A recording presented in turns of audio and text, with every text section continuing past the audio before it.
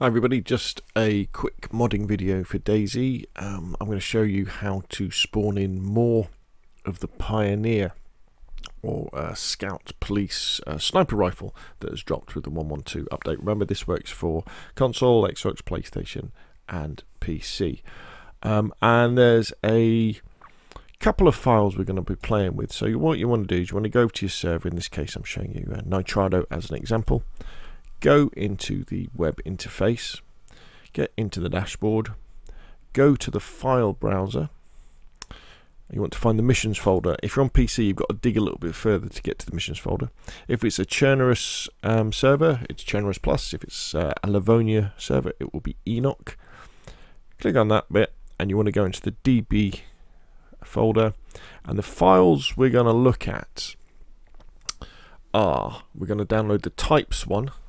So if you click on that little button there and download that, and then if we then go back up one, we also want to download the spawnable types one as well. Where is it? CFG spawnable types. There we go. CFG spawnable types. So you want to click download on those. You want to make a backup of each just in case you make a mistake, and then when you want to open those up in our editor. So let's have a look. So first off, let's look at adjusting the number of these weapons that spawn in on the map. So let's take the first one, the Scout. So just do a Control F, search for Scout, and that will take you to the Pioneer, because they, for some reason, DayZ really enjoy using different names. So you would do, let me show you actually. So if you're at the top of your file, hit Control F, search for Scout. There we go. The mag comes up first, and then we've got the Scout rifle.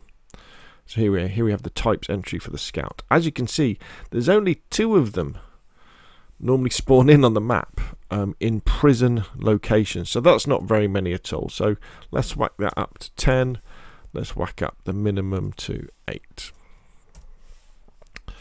Now, the second types of Scouts that spawn in, the Scout Chernarus, so we're talking about Chernarus here. There's only 5 of them. So let's whack that up to 10. Let's put the minimum up to 8. But the real problem with these, the ones that spawn, sorry, the first Scout spawns in prison locations.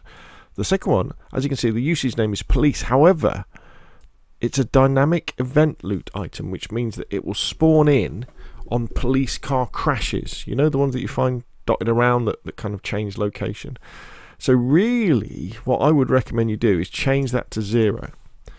That way it will spawn in police stations, the big police stations, and probably guard houses as well, which I think is probably a better way of doing it.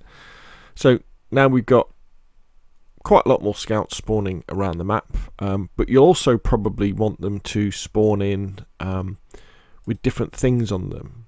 So if we go to the CFG spawnable types file and we look at the Scout here, we can see, to start off with, that the first attachment has a 3/4 chance of being attached, and that's a mag.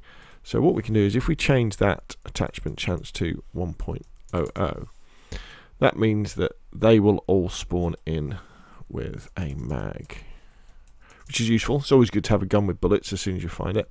And then it's got a 1/4 chance of spawning in with one of these optics or a suppressor. What I would recommend you do is, I would do something like this. I would copy that and then copy it again, and I would do something like this. So I would take the M4 suppressor like so,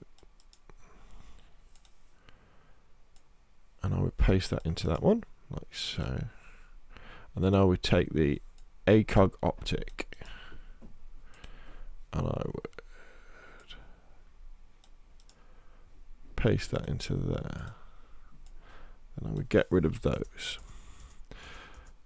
So what we've done here is just make sure they open it. So attachment, open attachment, close attachment, open attachment, close attachment. What we've done here is we said that the Scout rifle will spawn in definitely with a mag, definitely with the ACOGOptic, which is the 4x optic that doesn't need a battery to be illuminated, and definitely a suppressor, which I think is I think that's a nice change, isn't it? So If we then, what we can then do is we can just copy all of those there within the types, go down to Scout Churnerus. If we paste those over the top nice and carefully, open, close, open, close, open, close. There we go. So the scouts that will spawn in on Churnerus will spawn in with magazines, ACOGOptics, and a suppressor, which is nice. Now let's go back to the types, and let's go back to the top. Do Control F and search for Scout again.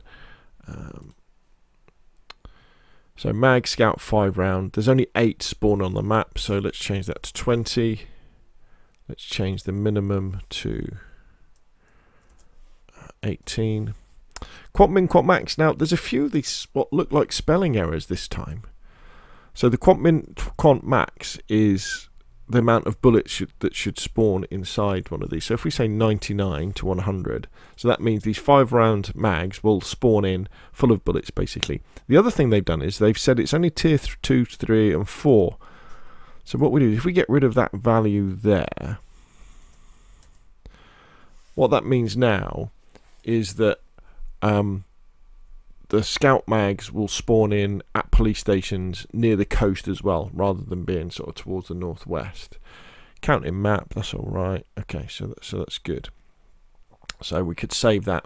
The final thing you may want to do, this is just an extra little tip actually, is if you go to the top of your spawnable types file, see at the top where it says damage, if you change that to 0.1 and 0.2, what that will do is that will make everything that spawns in spawn in pristine, so it will last longer. It's a really nice thing to do if you've got like a server which is attracting like lots of people who are probably new to the game, and it helps them to survive. It's like a little bit of a quality of life increase. So there we go. We have added more. Let's go back to the scouts. Control F. Scout. We have added more scouts. We have turned them from being, some of them anyway, from being a dynamic event loot item to a normal item. And we've changed the spawnable types so that it will spawn in with a definitely a mag, definitely a scope, and definitely a suppressor on it. And that mag will be full of bullets. So you want to save those files. And then when you want to go back over to your Nitrado server, and then when you want to upload the CFG spawnable types on top of the existing spawnable types, then you want to go back into the DB folder, and you want to upload the types.xml over the top of the existing types.xml, and you want to restart the server, and you will then have a few more pioneers.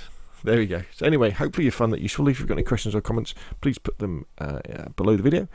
If you enjoyed the video, like. If you want to see more, press subscribe, and I will of course see you again soon.